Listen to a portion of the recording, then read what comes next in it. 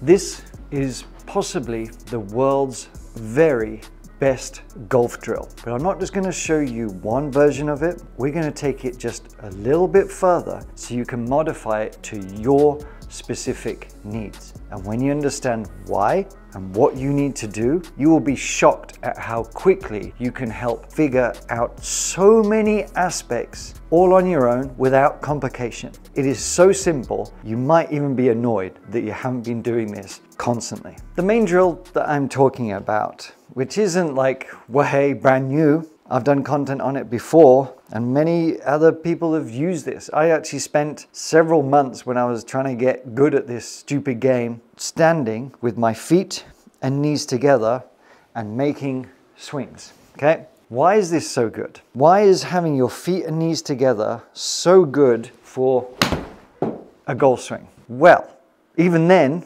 just demonstrating it, I didn't do it quite right because my sequence was a little bit out of whack. Meaning, I made a backswing, but my intention as I came through, I kind of used my upper body too much. Even on a mini swing like this, it's important to allow the arms to win the race, just a little bit coming down here, and to collect and release through. But one of the benefits of this is not just balance, it is that sequence, but it really does show us where our faults lie. But when you do the feet together and knees together, we can still cheat a little bit. We can still sort of split the legs somewhat. We can still move and counterbalance our body. If you see like dead straight on here, I can cheat a little bit and stay theoretically centered. By having my feet together, I can move my body over this way. So technically I'm sort of moving off the ball, but I'm counterbalancing myself with the lower body here. If I didn't turn or counterbalance somewhat and I went that way, I'm going to fall over. But I can overemphasize and counterbalance. So that's something to sort of be aware of, that you can sort of cheat this a little bit. But as a baseline, practicing your feet and knees together is exceptional for so many different facets of your golf swing. But as I said, we need to take it a little bit further and understanding why. So there's a couple of variants, and it is going to depend on what your tendencies are. It's also going to depend on what type of swing plane you are. We're going to go into this a lot more in the near future, but there are basically three types of swing plane, and it mostly is dictated by your anatomy. And going against it is making life so much harder for you when it comes to the golf swing. Your arm length, your height, your wingspan, your forearm length compared to your upper arm. Just those factors alone play a huge role in what you can, can't, and probably shouldn't try and do in the golf swing. We're not going to be able to cover that in this lesson, but it is the start of what we're talking about that makes the difference. The three swings basically come down to the plane that we're moving down on as we get back to the ball. We have shoulder plane, where it's the line of the club is a bit more nearer the shoulder, right? That's going to generally happen, and that's me, where the arms are longer than the height. You know, I'm almost 6'2", but I've got a big wingspan. So no matter what I try and do, my arms are always going to be a bit further away from me compared to someone who has shorter arms than their wingspan. You know, literally they're going to be like 3-4 inches more this way, for example. So it's going to be easier for them to get more shallow and in here. But we have the shoulder plane. We have a torso plane, which is where most golf instruction focuses on, but actually a very small percentage of people are within that range. It's quite ironic, I know, but we're going to learn more about this in the future, don't worry. Then we also have the hip plane with, you know, a shorter tendency, shorter arms and a tendency to be sort of lower, deeper, and can actually get a bit more rounded this way. But those things are affected dramatically by even the setup that we do and how we pivot on the backswing. We're going to do a little test. Stand up right now. You don't even need a club. We're going to put our feet and knees together. But first of all, I want us to put the right foot forward. So my heels are aligned with the toes and I'm standing very narrow, okay? And I'm going to try and stay balanced within that center. Initially, you might find yourself leaning one way or the other, and I was talking about counterbalancing. And you'll notice that at setup here, you're going to be moving your hips a little bit more this way because of the way the setup is forcing us to sort of balance and move. If I keep the hips back this way, that's going to feel very awkward, especially when I try and make my rotation behind.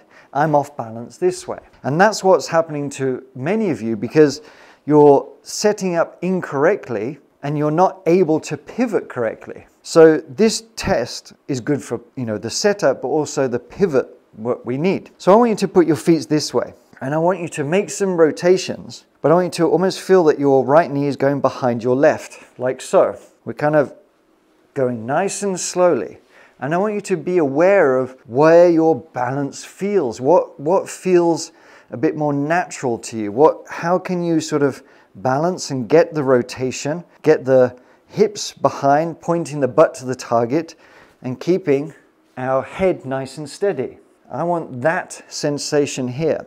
And what you'll notice is this is creating a little bit of resistance for the lower body, as it were. So my emphasis has to be to pivot around behind me here. But what that's going to do is going to put me in a very good place to be able to deliver the club downwards on an inside path that way. If I do the same kind of movement and swing, but I put my feet left foot in front, right foot behind, and I have the same setup, like when my hip is a little bit further forward, for a start, I'm fighting going that way. I'm falling this way. It's also going to be it's going to be easier for me to make a rotation here to get behind and deliver it back down this way.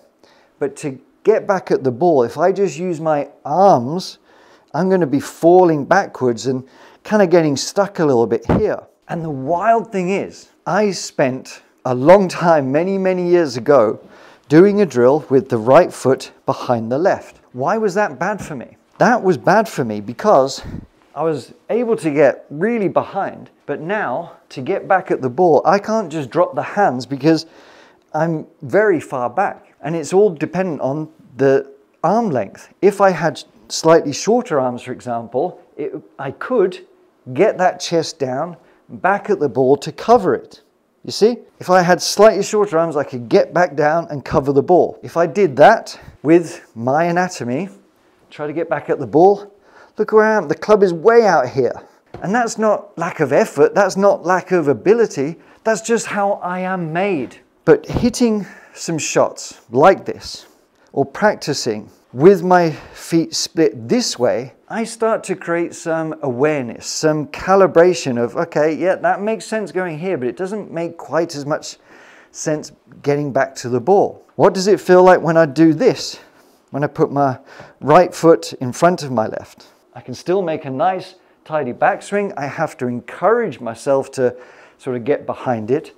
But from here, I can just throw those arms down and deliver it back at impact. I have to do very little manipulation. And this is what it all comes down to. It's reducing the the need to manipulate. When you do patterns, movements, drills that are how you are designed, it all becomes a lot easier. You don't have to try as much to make the strike, to make certain moves. It all happens more effortlessly. And doing this test is really going to help you figure where you are. And that is important. You have to test it out to help figure out, what does it feel like to me? Where's my balance? What kind of movements do I do? What feels better? And you'll notice also that when you have the different foot positions, as we talked about the hip placement, you are going to start to notice the differences of how you set up. If I have the right foot back, if I have too much weight forward here, I'm going to be dipping behind and catching it a little bit chunky. But if I set up with a bit more balance, with my hips a bit better aligned for this setup, I can calibrate myself and stay a lot more centered and swing through that way and get the chest down and through. But you've got to figure this out for yourself, at least for now, until we've got a really cool program that's coming your way. But if you're not sure, I do still encourage you to put your feet and knees together, because that is going to be the mid-line from a shoulder playing golfer, like longer arms, very generally speaking, to a hip playing, slightly shorter arms. We're going to be in the middle. So you can test it out with your feet and knees together to find that sort of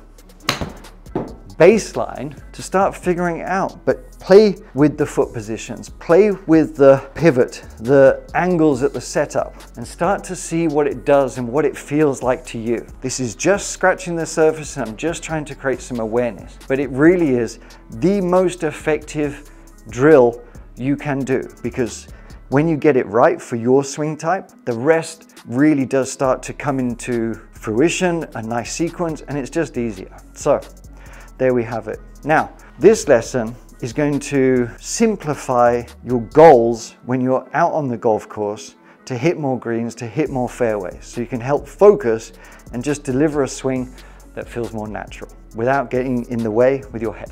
See you next time.